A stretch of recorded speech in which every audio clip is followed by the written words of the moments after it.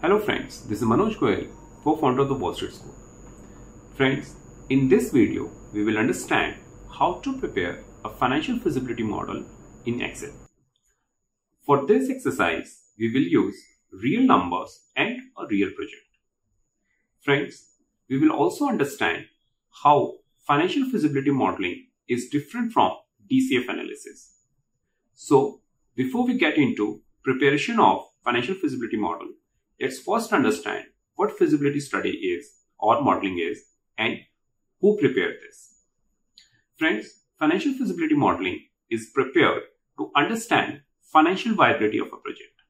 So suppose you have a project to start and you want to understand whether this project will give me required rate of return or not before committing any investment into it. So we do financial feasibility study. Under this study, we will project detailed cash inflows and outflows, and on the basis of this we try to understand what sort of return this project will give us on the basis of these estimated earnings. Friends, this modeling is done at the initial stage of the investment. Okay, so on the basis of the study we decide whether this project is viable or not. How this modeling is different from DCF? As in both the cases, we do detailed analysis of future cash flows, inflows and outflows, and on that basis, we take decision. So it's important to understand basic difference between two. Difference number one, purpose. See, the purpose of financial feasibility modeling is we prepare this model to evaluate the viability and profitability of the project. We try to understand whether a particular project or business is profitable or not. Okay, they help stakeholders such as investors or management to assess whether the project is worth pursuing or not. So here we have an option to undertake or not to undertake particular project. The project has not been started yet. Whereas in case of DC evaluation, we estimate intrinsic value of existing business. The business is into place and we try to find its fair valuation on the basis of its future cash flows.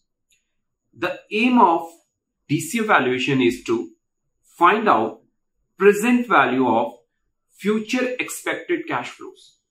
Okay, and we try to understand whether a particular company or project is undervalued or overvalued in the market compared to its fair value.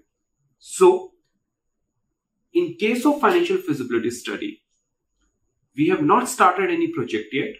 We are doing this analysis before starting of the project.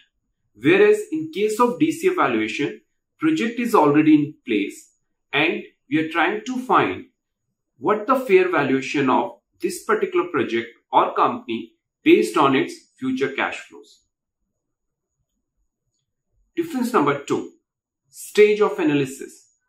Friends, financial feasibility study is done in the initial stage before we make any investment into project. Whereas DCF modeling is done when the operations are, the company is already into operations.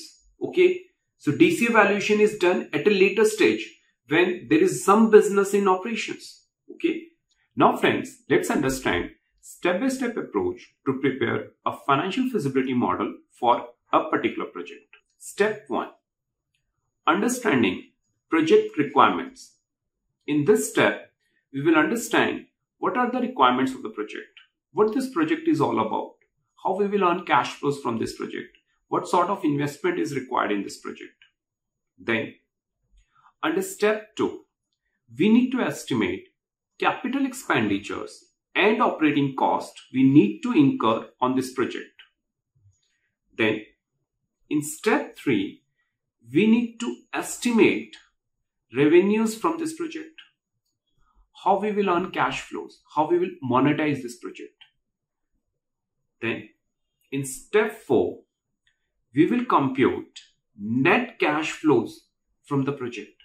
So net cash flows basically cash inflows and minus cash outflows. So basically step 3 minus step 2. In the next step, step 5, we will create a debt schedule. This debt schedule will be created only if project is financed through debt. If you are using 100% equity, no debt schedule is required. Okay. So under debt schedule, we will estimate total amount of debt we are raising, repaying, and interest cost on it. Okay. Step 6.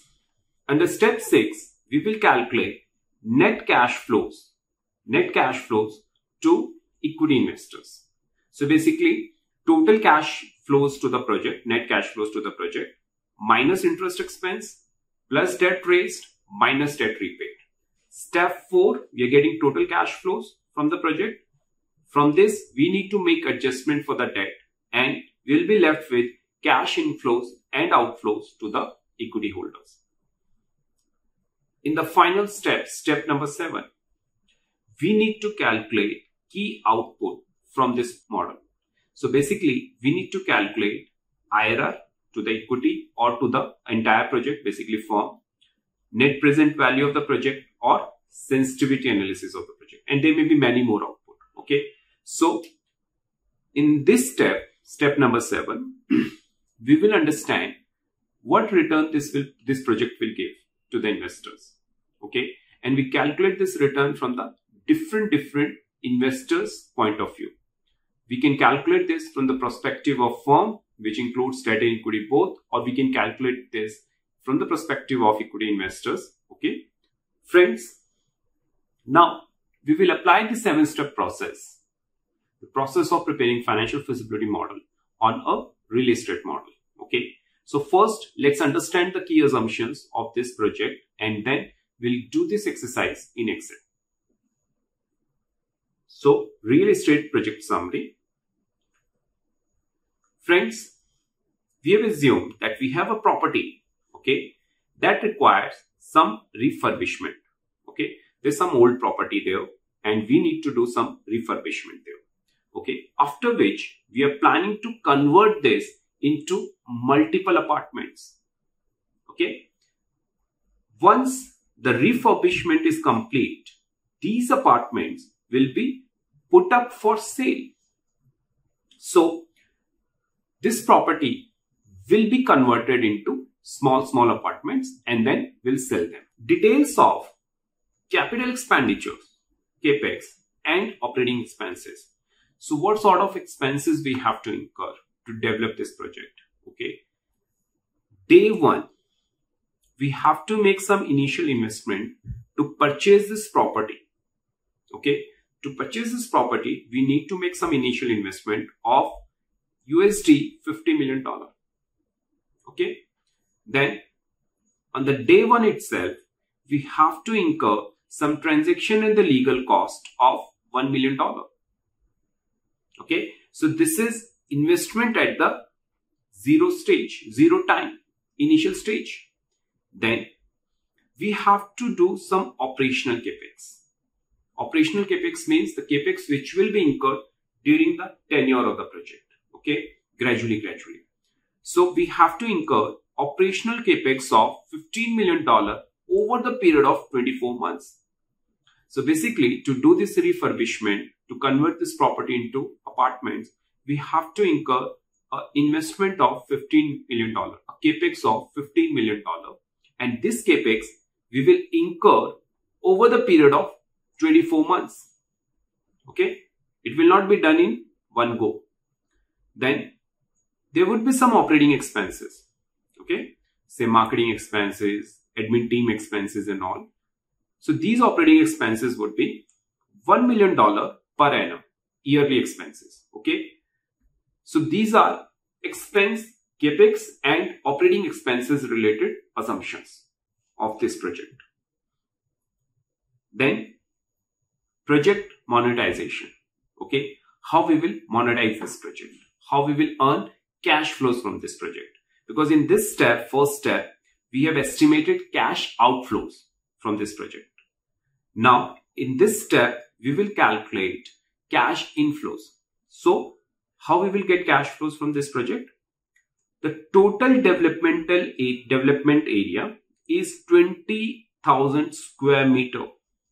So, the total area we are developing under this project is 20,000 square meter. This is the sellable area. Okay.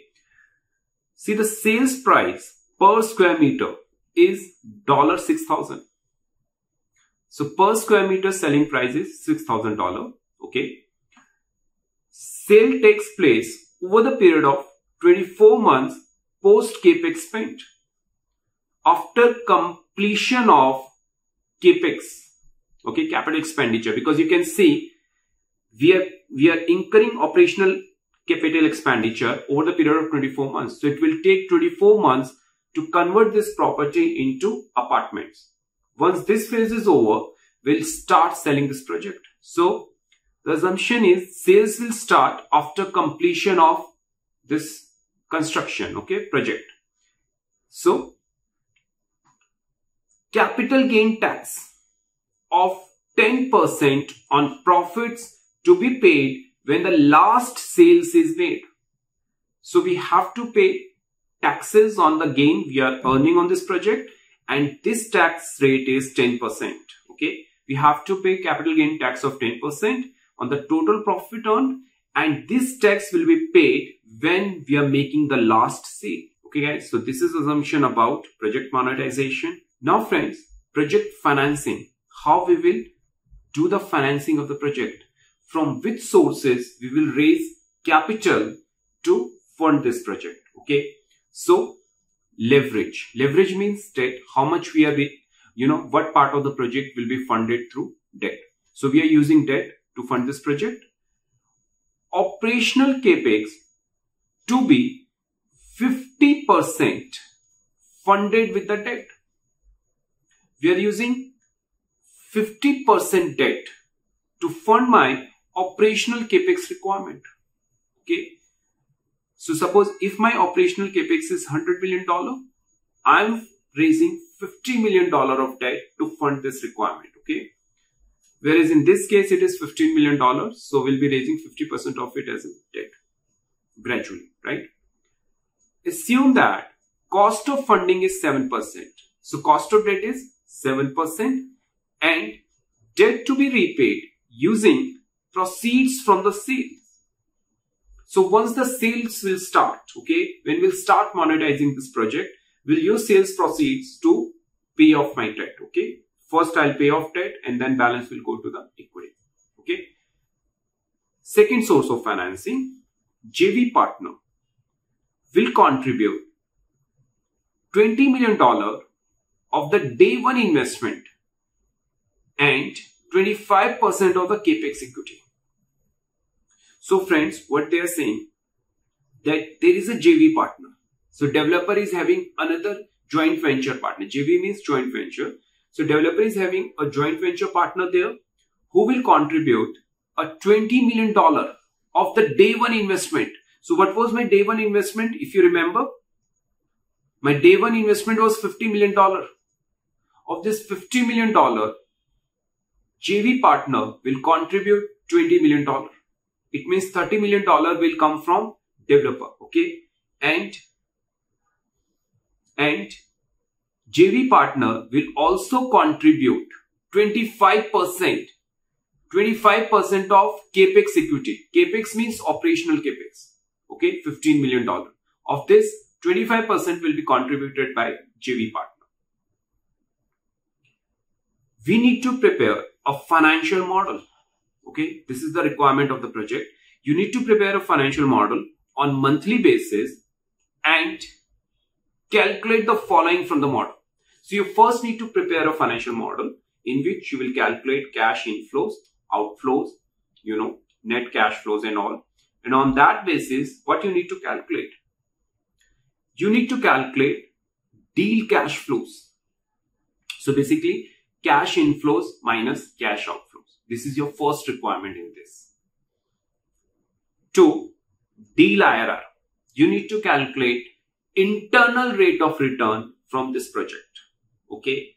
So basically what equity holders, investors are earning from this investment, what return they are earning from this project. Step 3, money multiple on the deal. Money multiple is basically cash inflows divided by cash outflows. So what time you are earning, basically if you are earning 200 rupees of cash inflows on the investment of 100, so your money multiple would be 2 times. You are earning 2 times of cash on the investment of 100 rupees. Okay. Profit on the deal. So what total profit you will be making on this investment? Okay. Basically your cash inflows minus all the expenses. Sensitivity of the deal IRR. So you need to run sensitivity analysis on the deal IRR. Deal IRR, what we calculated in requirement number 2, based on price per square meter and capex spent. So we have to do sensitivity analysis on the basis of price per square meter. Basically, if the price changes and capital expenditure changes, instead of $15 million, suppose there is an overrun in the cost. Project cost, actually it is $17 million. Okay. Or if the price changes, price square feet is not 6,000. What if it is 5,000 or 7,000? Then how my IRR will change? This we will do on the final output with the help of sensitivity analysis. Okay. Then the 6th requirement of this model is NAV of the deal in each month. We have to calculate net asset value, right, of the project on a monthly basis. Every month we need to calculate NAV. Okay. Basically NAV is what? Present value of cash inflows and outflows. Okay. This you have to calculate on the monthly basis. Requirement number 7, you need to calculate JV partners' share of profit such that developer's IRR is 20% per annum at the end of the deal. So you need to calculate what should be joint venture partners' share in the total profit so that developer's IRR is 20%. So friends, now we will prepare a financial feasibility model for this case study. So we'll first put these assumptions in the Excel template, and on the basis of these assumptions, we will do projection of capex and the cash flows, and then we'll calculate required output. So let's go to the next video where we'll create a financial model on the basis of these assumptions.